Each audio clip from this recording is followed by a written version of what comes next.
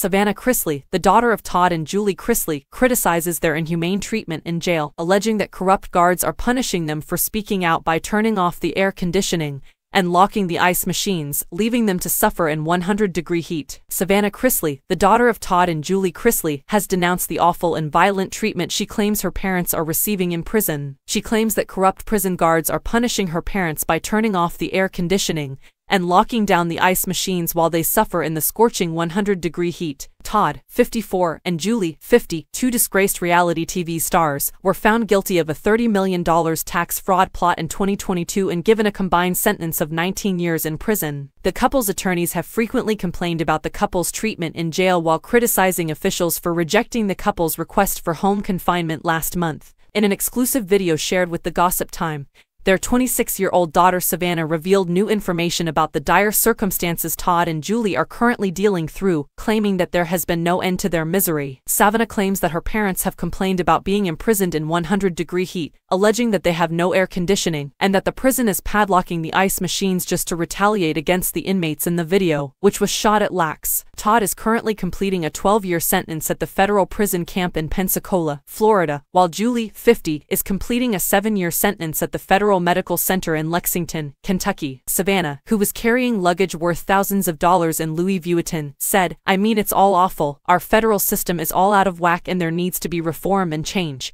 They ignore the fact that people are dying in these institutions and are living in appalling conditions. The people running the prisons are the corrupt ones. They ought to be inside themselves," was said. Savannah responded, "Being in conditions where it's 100 degrees inside and having no air conditioning, and the prisons padlocking the ice machines just to retaliate against the inmates." When questioned about the inhumane treatment her parents had endured, "I know for a fact that where Dad is," she continued. "They simply don't where Mom is. It's horrible." Savannah, a television star, said she speaks to her parents multiple times a day and that they are both living in open bays without being imprisoned. Savannah added that while she is able to stay in touch with the disgraced couple, her parents have only been able to communicate via email as they feel jail officials are tampering and withholding their mail. They are a little bit emailing. "What's bad is that there are inmates holding on to their mail. Mail fraud is that. Therefore," she added, "they are meddling with federal mail." Savannah said that her parents are adamantly denying any wrongdoing on their part and don't feel any shame at all. They were given a plea deal but declined it because they wouldn't confess something they hadn't done. Thus there is unquestionably no responsibility for their conduct, she added, adding that there will be a lot of legal action. The actress claims that Todd and Julie read and write frequently, and she added that their shared goal is to use their efforts to draw attention to the difficulties faced by other prisoners. Savannah stated, "There are many people in the system that get lost, and people don't care to hear their tales. Todd and Julie intend to write a tell-all book about their experiences. They might be writing books, who knows, but they are undoubtedly recording every detail of what happens," she said. Savannah also asserted that her parents had received recurrent punishment from jail staff for speaking out about their harrowing experiences there, but she emphasized that they will continue to do so for the greater good.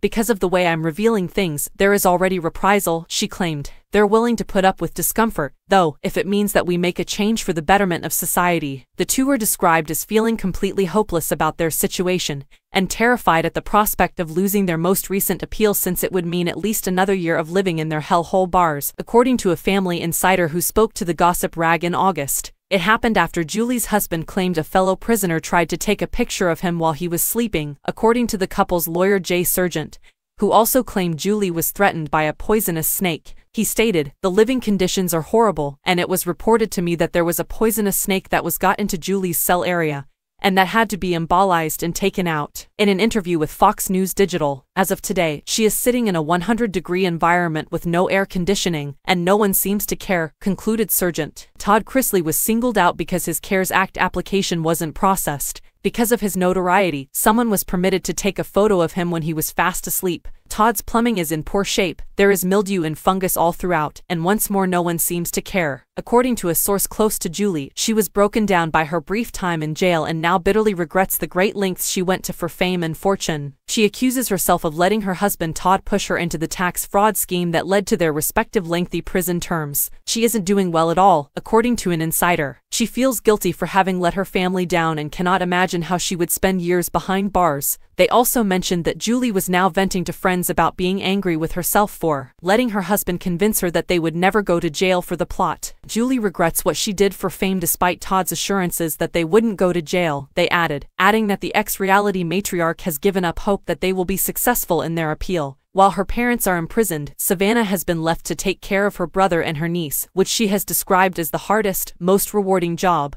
The children are my first concern. The hardest and most gratifying job you'll ever have is being a bonus parent, she declared. Everything was taken away, and I had to rebuild myself, and I'm reconstructing it even better than before.